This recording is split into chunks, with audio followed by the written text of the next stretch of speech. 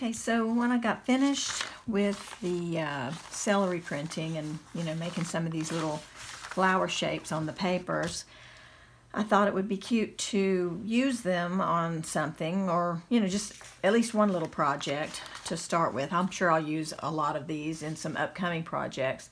But what I did was I took the yellow and orange ones and I took the same color paints and just started painting in the insides of these where the book text was still showing. I just kind of filled them in, and then where there was a gap, like right here, I just added another little petal and painted that in, and I did that all the way around until it got a more rounded flowery shape. So that's what I did here, and then I outlined with, I used this, I think they call this food ball. I'm not sure what the name of it actually is. I don't know if you can read that. There we go. And I bought this recently, and turns out it is permanent once it's dry. You got to make sure it's really dry.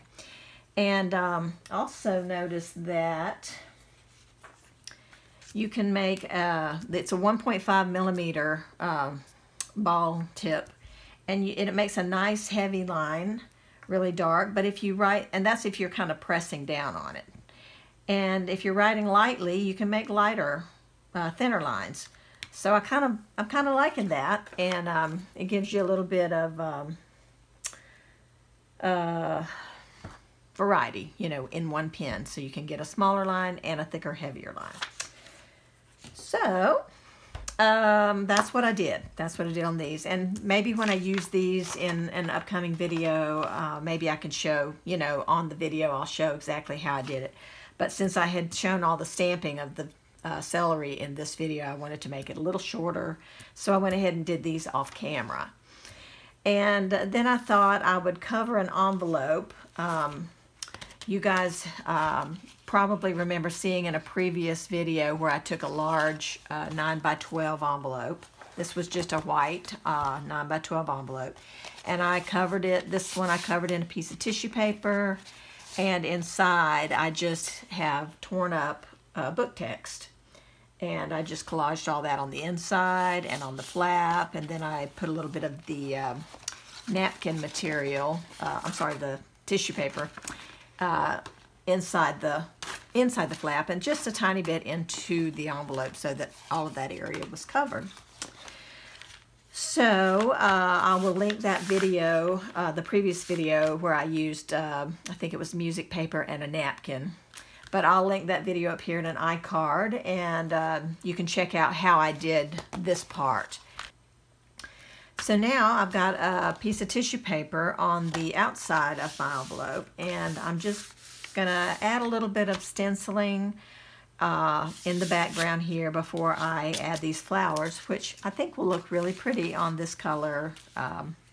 It's like a soft cream color tissue paper. So to start with, I'm going to use just some zigzags here and there on this cover, and I'm going to use a little bit of this ocean color. It's like a dark teal, and I'm going to put a little bit out here to dip into on my mat. I know you won't be able to see it very well in the shot, but it's just squirted out there on the mat.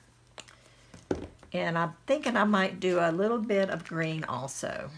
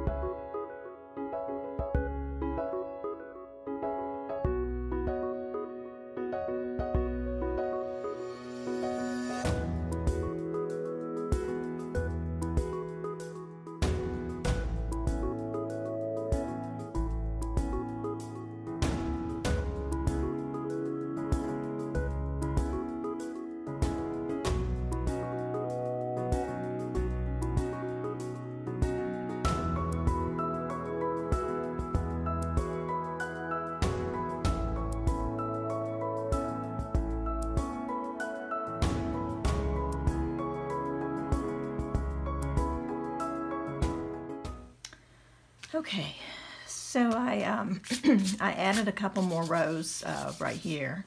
Seemed like the front didn't have quite enough without that area, so I just added a tiny bit more there while I was using up the paint, and then I used up the rest of it. I want to decide where I'm going to put my leaves, my flowers, and I think I'm just going to have a couple like that. I think that's good. And then I also have a little bud that I painted when I was painting out these flowers. I painted a small bud that I'll have coming off of one of these stems over here. So I guess I'll just put the flowers in place. I'm going to use a glue stick for that. And then I'll be putting a coat of Collage Page over the whole thing once I'm done. But I like the way this looks, so I'm going to just go ahead and put these down here.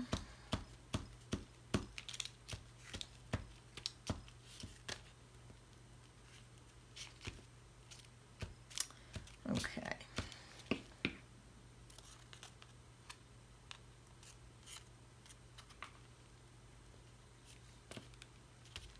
think that was about right. Yep. Maybe I'll have it tipped up just a little. Looks like it's kind of facing upward. Turned this way, maybe. Okay.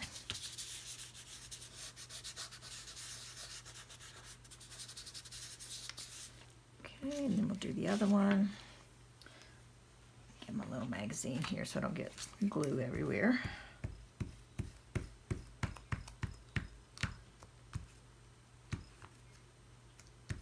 Okay.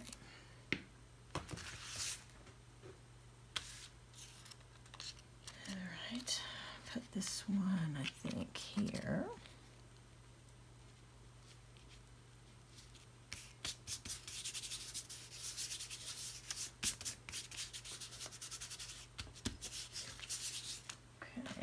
And I'll put the little bud on after I get the stems in place.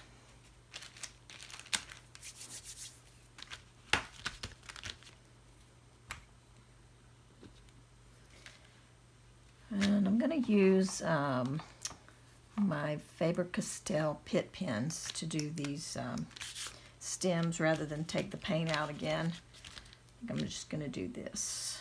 So I think I'll have a stem coming down this way, and this stem is maybe coming from behind there. We'll have it come down that way also. And then we'll have a little stem coming off of that one for the bud. Okay.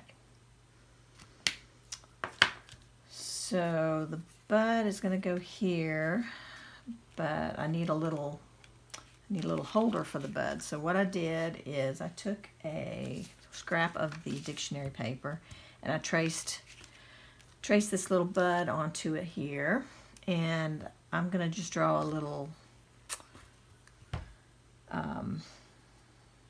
I don't know what it is. It's just the part of the plant that holds the flower bud.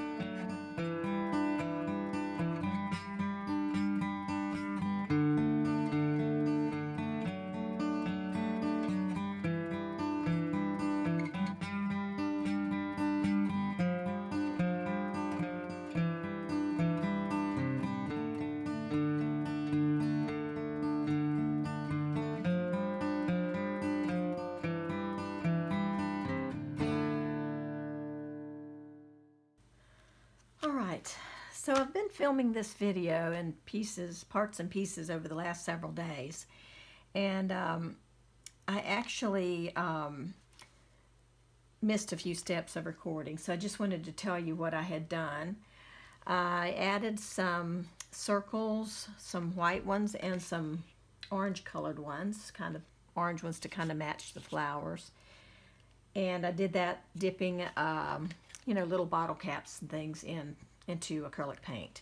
And I just stamped a few on the front and on the back in the white and in the orange color. And I also took a gold painter's pen, and I just drew a sketchy little border around the front and around the back, and then I scribbled in a few spots and kind of smeared it with my finger just to add some shiny bits to the cover. I think it adds a little bit of something. It doesn't capture it quite as well on camera as it does in real life, but it looks really cute. And I put the gold on because I also added this little phrase, "Be grateful," because I thought this would make a really cute gratitude journal. And so I thought, well, it's got some fall colors going on, and I had napkins. I had napkins with the phrase on it, and that is in gold. This napkin has like 6 panels, and all of them are the same, so I just cut one out, and I glued it with a glue stick down onto a piece of white copy paper, just to make sure it stood out on the picture. If I had glued just the napkin down, all of the stems and all of this background stuff would have shown through on the phrase, and I didn't want it to blend into the background. So to make it stand out, I just first glued it onto a thin regular piece of copy paper, and then I glued that down and outlined it just like I outlined the rest. And that's all I did that didn't get filmed. So so now that I've got all of that in place, the only thing really left that I need to do, of course I need to add pages, and I won't do that on this video, but you can see how I sew in the pages in the other video from previously when I made one of these envelope journals. But I'll just glue these, sew these pages in, and it'll be a nice little gratitude journal. It can be used to write in and also to glue in, and use washi tapes or stickers or whatever. I think it'll be really cute. And besides putting the pages in, I also wanted to make a little closure for the envelope flaps. So I've already punched a hole in the envelope here, right there. And I thought I would just make a simple little closure for it that turns and covers over the flap. It's similar to what we used to call photo turns when I was, back in the scrapbooking days. So I just took a piece of scrap book paper and used to glue, and glued it to a piece of pretty thin chipboard, but that was just to make it nice and sturdy. And then I'm going to just take my markers, the same markers like I used before. Might use the bigger ones to color in easier. There we go. And these are the Faber-Castell Pitt pens that I've been using, big brush pens. And I'm just going to color in this leaf shape that I penciled in here. And I just think that will be a nice little accent inside the back there.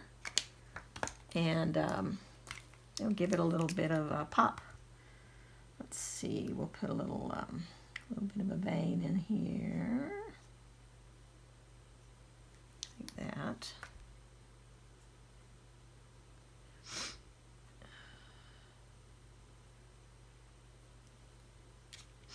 And maybe just a little bit of it's not shading very well, it's just kind of soaking into the page, so we'll just draw around it just a bit and I'll trim it out. Okay, so we're just going to cut this shape out, and I did this part earlier so that the glue would be nice and dry. It would be completely adhered to this little piece of chipboard.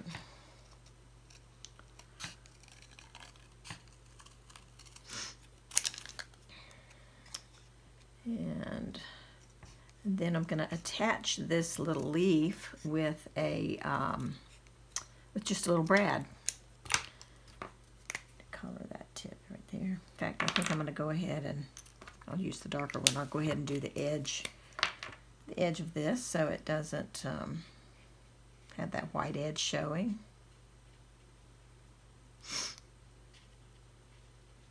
There we go. Good. All right, so I just need to punch a hole for the little eyelet to go through. And actually, I'm going to use this other smaller punch. I think it will work. We'll try it, and if it doesn't work, I'll use a bigger one.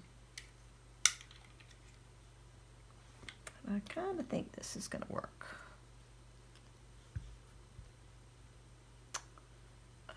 Let's see here.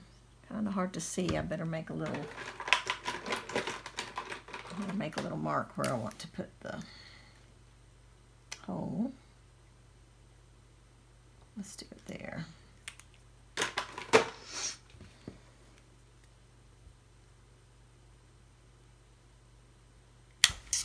Okay. Now let's see if my tiny little brad's going to go through there and turn well. Yep, looks good. All right, so got the little brad, and I'm going to just put it in the hole and open it up. And then if you do anything like this and you add you know, a staple or a brad or something like that, it's a good idea, first of all, to make it as flat as possible back there, and then to cover it with a piece of tape to protect anything you're putting in there and your hands also from getting stabbed. Let me grab some tape. All right. Just going to take a little piece of packing tape because it's nice and thick. And I'm going to just slip it right inside and cover up the prongs there on the brad. Press it down real good all around. So now it's nice and smooth in there, so it won't damage anything you put in there, and it won't catch your hands. So the way this is going to work is the leaf slides down when you want to open it, and when you want to close it, you lift it up over the flap. And that just keeps it closed down. So that's a nice simple way to do a flap closure. So there we go, my little gratitude journal with the cover and the pages. And I just think these are really fun. Envelope journals are so cool. They're really nice and sturdy, and you've got a nice pocket in the back. You can decorate them any way you want. You know, inside and outside you can use torn paper strips, you can use old papers, dictionary papers, music sheets, jelly prints, painted papers, just scraps. Just use all your scraps up, you know, covering an envelope, and you have a nice sturdy book. So I encourage everybody to give it a try, and then you can see how much fun it is, because it really is fun. It's fun to make and fun to use, and I just think it's an awesome way to upcycle an envelope. So thanks for watching, everybody. I hope you enjoyed this, and we'll see you again soon for the next video. Take care. Bye-bye.